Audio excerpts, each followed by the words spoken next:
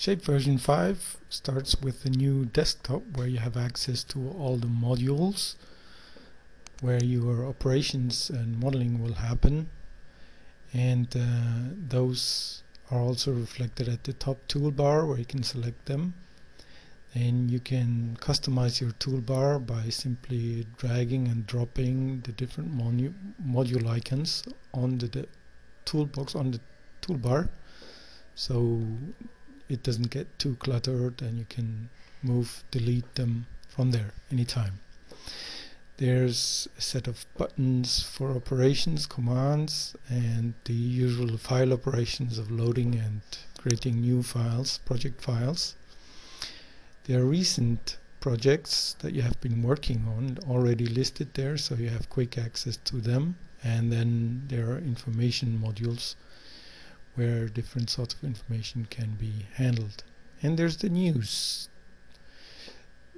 where you have quick access to the latest results that have been obtained with Shape, or important information on the software itself. Let's start by creating a new project. Clicking on the new button, then you select a directory. But first let's set a home directory in the Shape configuration, where you select your working directory and click OK, and that will be saved for the future. Now let's start a new project by going to the 3D module.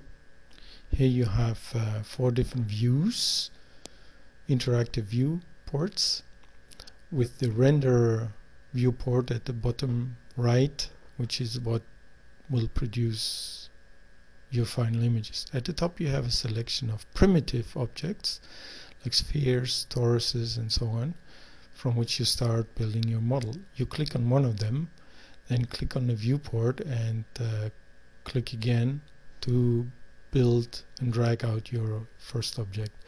These are listed in the objects tree at the right, and you can add new objects to them in the same way. Those are listed then in this object tree, where you can select them and delete them, copy them, create new folders, move them up and down. Okay, let's select the original sphere. It should give it a sensible name. In case your objects become very complicated, you can change the display color to something that is closer to what you would observe, maybe. Then you go to the modifiers tab. This is the most important tab, where all your operations will happen on the object. And let's start with adding a new modifier. Click on the plus sign and a modifier list appears, which is ordered in alphabetical order. Select shell modifier to give it some shell-like structure. Click on the properties and set a better value, let's say 10, maybe that's too much, 5 is not enough, 7. So you go around and play with the values until you're happy. We don't need the temperature for this simple model, so we can delete that. Add a let's see, no, let's first see how this renders. Okay, we go back to the rendering module and then click the shape button, the render button, and there you go. There is your first render of our object. You can click on these different buttons at the top to get different ways of looking at it. And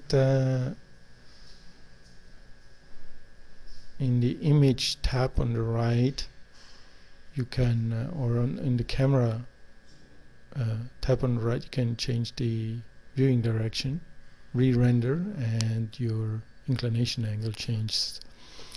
And you can better see that there's a torus in there.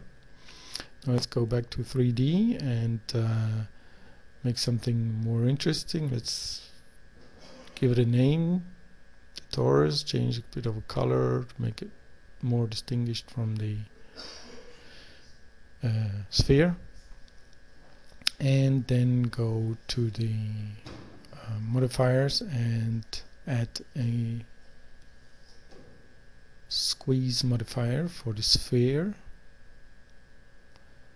and that has a default setting to make it a bipolar, which quite nicely fits right now. And then we go to the torus, select the torus and change its radius a little bit, the outer radius, to make it a bit smaller. Okay. And now you can go to this freeform view. Oops, there's another object up here.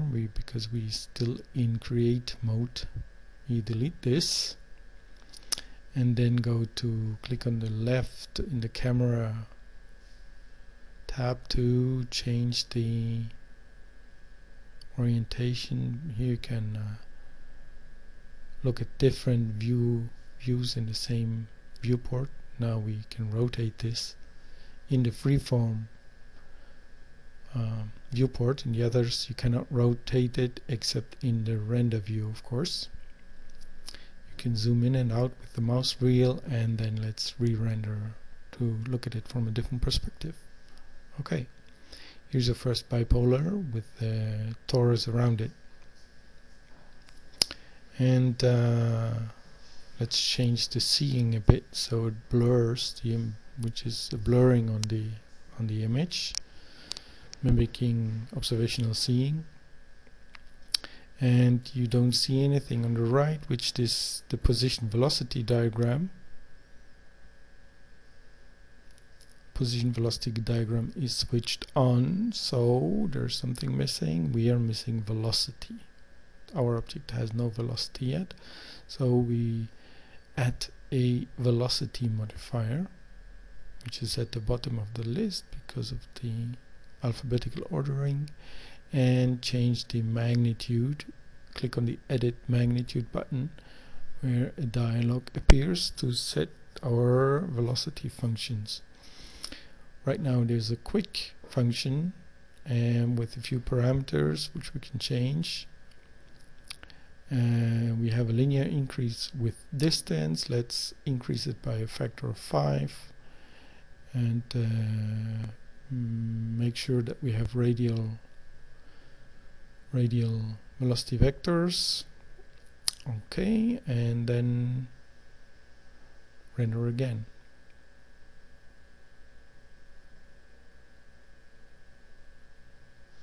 Here's our position velocity diagram. It's a bit weak.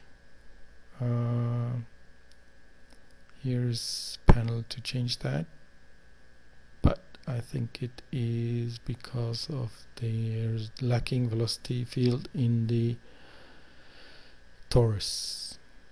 So let's copy that velocity field with the copy button. There's a copy paste pair of buttons, so copy it and paste it on the torus. Select the torus and paste it as a copy, not an instance. A copy can be modified independently of the original one. And let's go back and render. There you go, there's our position velocity diagram, which includes both objects. Now we can have different ways of looking at it. Red, blue, blue and red shifted. Doppler shift representation is a more distinct color representation of the Doppler effect, which we can customize on by clicking on this little wrench and render again. This changes the range for the red and blue Doppler effect. Now we can change the inclination in the camera tab. Render again by clicking on Ctrl S, and here's our different view. Let's change it again to a more higher inclination. Now we're looking almost along the axis, and the PV diagram changes accordingly. Let's make the colors more distinct. Also in the PV diagram, render again. Now should be more distinction between red and blue. There you go. And our spectroscopic slit is a bit too long, ranges higher than our view. So let's change that. What is it? Let's have a look at the image. Our range is 60 something. Let's make it a round number. So our view changes a little bit. Go back to the group where we have our slit parameters. Set it to 80, which covers the whole object. Now re-render, and now you have a clean image and position velocity diagram. Now to save these results, we can click on the little save button at the top of each image and select the directory, give it a name, where it is very important to put the right suitable ending. PNG is very good. You could have others, JPEG or RAW, which keeps full image information without compression. And but for most things, PNG is quite good.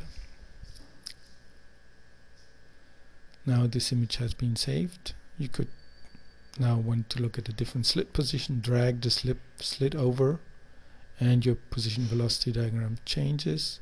Do this again, and with the save slit button in the group, tap on, our slit becomes part of the image now and can be saved with the image. Okay, that is